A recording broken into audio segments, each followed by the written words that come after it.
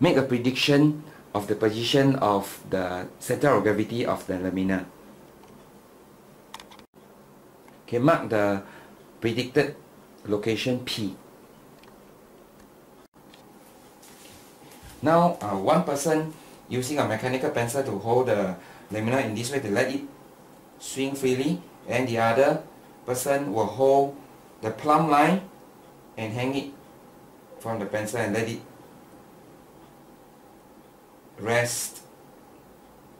Okay, then I want one of you to catch the line and hold it, so the other person can mark two markings so that you can draw a straight line where the plumb line lies.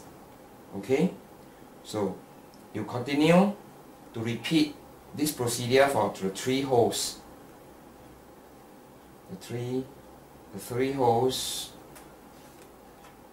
Alright, this is the second hole.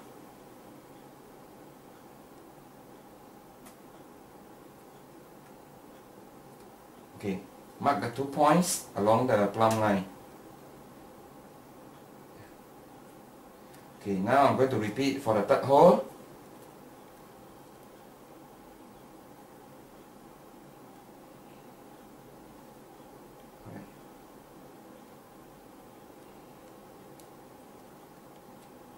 Okay, let it rest at the free position.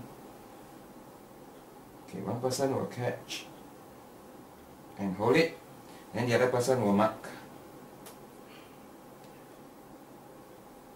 Okay, now once you finish marking, then you can use the 6 markings to draw the 3 lines.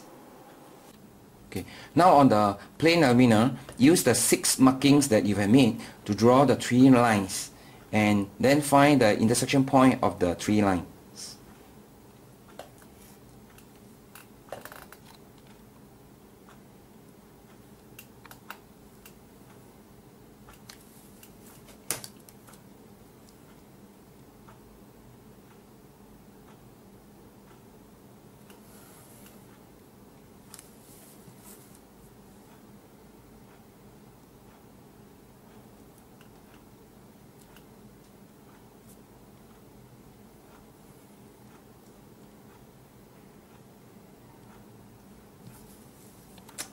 Okay, done.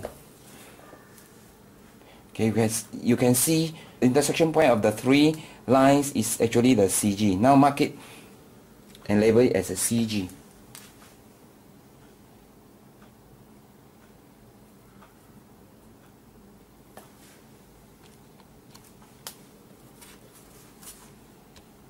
You compare your prediction, the P, this is your prediction point, and this is the actual location of the CG.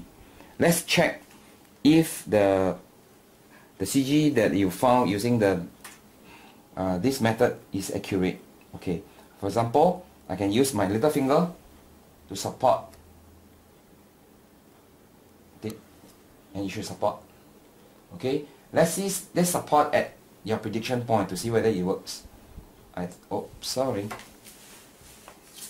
it doesn't work. Right, so the actual position is the center of gravity. As you can see that it is being supported.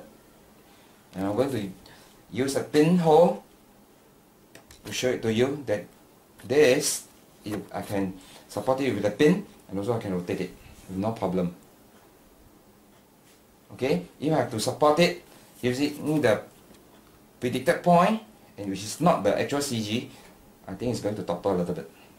Okay, as you can see, it's going to topple a little bit. And I can't even turn it. Yes, it will topple. Alright,